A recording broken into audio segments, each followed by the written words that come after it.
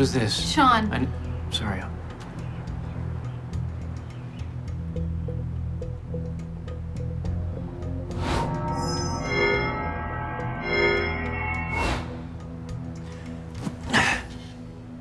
Whoever she was having the affair with was here with her.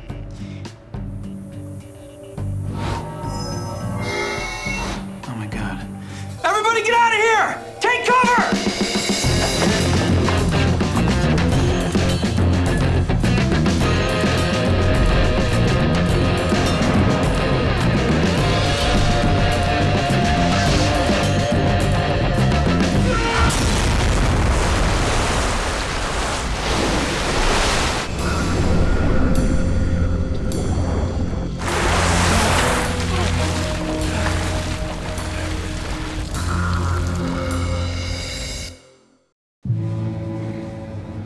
Someone want to explain to me what the hell happened last night? Okay, I just want to go on record and say that I was on that couch first. I don't even know what that's supposed to mean.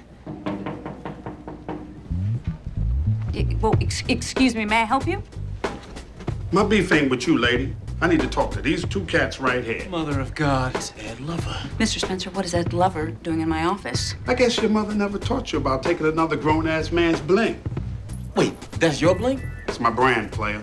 Dude, you took Ed Lover's bling? I don't remember doing it, I swear. Come on, son. You know damn well you swiped my ultra bright while I was on the dance floor getting my freak on. Who the hell is Ed Lover? Come on, son. I apologize for my dad's life. Shawn and I are huge fans, Mr. Ed Lover, in case we didn't mention it last night. Huh? I should whip both of your narrow asses. Wasted half my day tracking you down. Come on, son. The F out of here with that bull.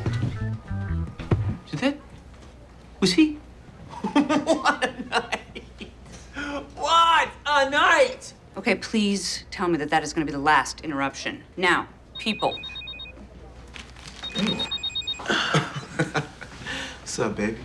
Listen, Mr. Guster, we're all happy that you can manage to captivate the honeys or whatever it is, but right now you are on my time. Can you hold on 1 second? Actually, Chief, I'm on my time. I almost lost my life an hour ago, and I'm sick of it.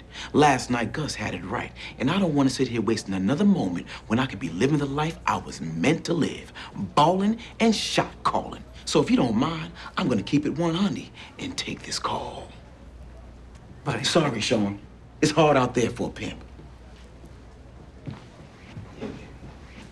It's true, Chief.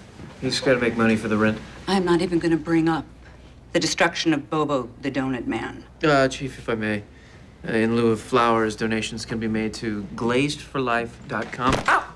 Oh, look at you. Oh. Stop it! I will destroy you. This is not a joke, Mr. Spencer. That explosion was meant to kill, and the killer is still out there. And Henry Spencer, where are your pants? I'm not entirely sure, Karen.